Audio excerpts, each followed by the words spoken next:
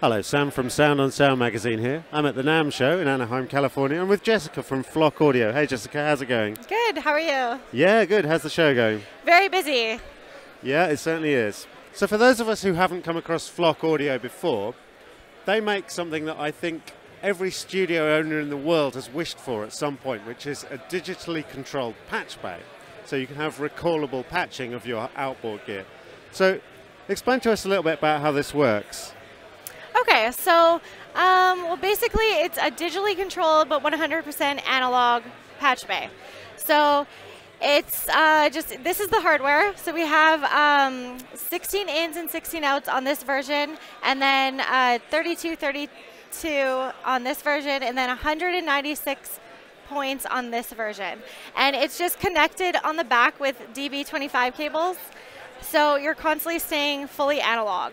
It's only controlled by the app, which makes it digital.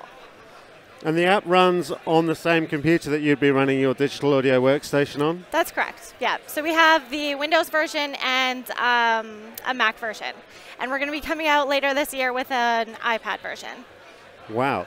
And I think that's, I mean, it's brilliant, obviously, because you've got more problems with faulty cables or having the wrong cables or running out of cables or anything like that. So that sounds really handy. What new developments are you showing at the show then? So this year we're releasing the smaller version, which I was explaining. So it's 16 in, 16 out. And then we have the very big one, and it's 196 points. And it's for like the really large studios. So our goal was kind of to have something for everyone. Wow. So what sort of price points does this all come in at? So right now, the one that's available, this is the regular patch system. It's the 64 point system, and it runs at $25.99. And the ones that we just released last week, they're all still very new. So this one's going to be released about $14.99, and this will be ready in the summer. Yes. And then this guy, so he's a little bit bigger, obviously. He's going to be about 10,000, and he'll be ready in around December.